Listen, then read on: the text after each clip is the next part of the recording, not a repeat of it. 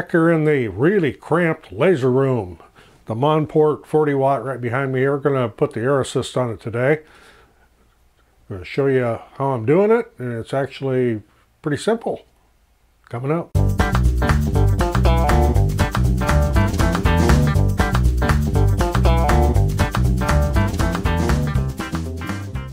Hi, I'm Roger. Welcome to the laser room in the loft above the shop. That's where I'm at today, and it's very cramped in here. I've got a storage rack over here. I've got a lasers, some 3D printers over there. I got stuff stacked back there, and this is was originally a bedroom, so it's not real big.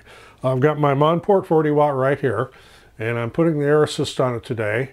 And I already started with part of it if you watched my previous video on getting the air run up here and the air manifold and all that kind of good stuff. So that's already done.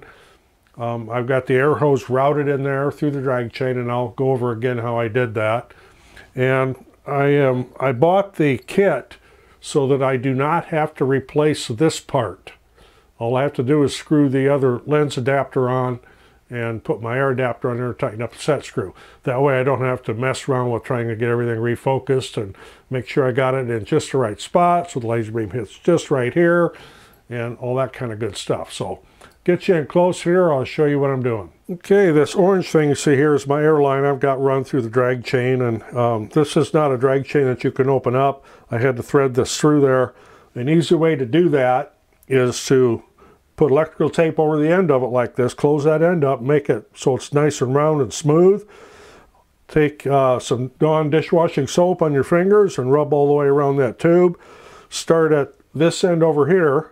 Start pushing the tube through with your laser head clear over here and push it till it hits the curve. Then pull this back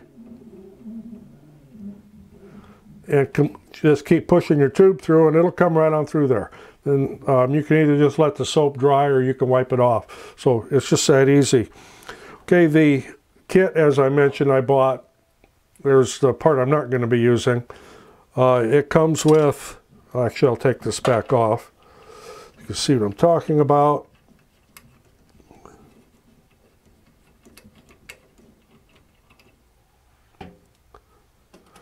This threads on in place of the original factory one right here. Same thread and everything. Just put your lens in there, make sure you get it the right way around and make sure it's clean. Because the playing around I have been doing on this and some little bit of cutting and stuff, that lens gets dirty in a hurry without any air assist to keep the smoke and stuff off that lens. So it's just a matter of screwing this back on. Now this here, I will put my tube on it, get a length there and cut it. Then this just slips on and there's a set screw to tighten up. So it's going to be pretty simple. Just got to get my length and everything here and get a cut. Okay, if you're using the same type of tubing I am, it's a little stiff. It's not that real soft aquarium type tubing. You're not going to be able to just shove this right on there because that's a pretty stiff stuff, and it's a little cool in here. Got a heat gun here. Just going to heat that tubing up on the end. Get it softened up a little bit so it won't be quite so stiff. Okay, from here it's just going to be a matter of getting this in position.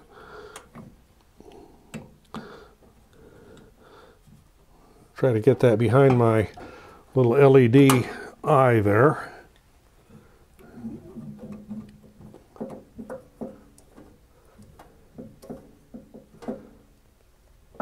I'll just tighten that screw back down.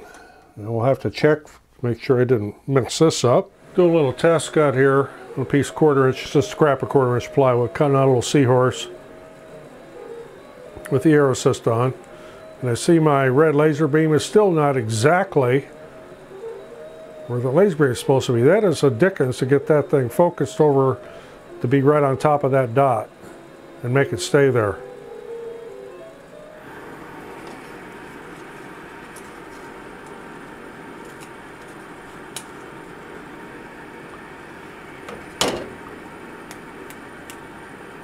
Yeah, I got a little bit of stuff to get out of there, but there's my seahorse. Got it cleaned up. It's a little bit of scorching in the back there, of course, because I don't have a honeycomb bit in here yet, but that's in the future. But The detail on it's pretty good. That's something pretty small to be cutting out of plywood that thick.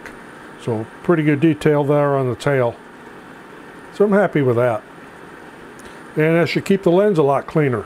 So there's the latest with putting the air assist on and getting it all hooked up on the Monport here. And there'll be more of these projects here coming up as I get a little bit of time to get dedicated to this again. I got sidetracked with a whole bunch of items in the shop. We need to get some orders out, and it really kept me busy. So there's the air assist, and there'll be a link at the very end of the video where you could see how I added all the air manifolds and everything on here and all that kind of stuff if you missed that.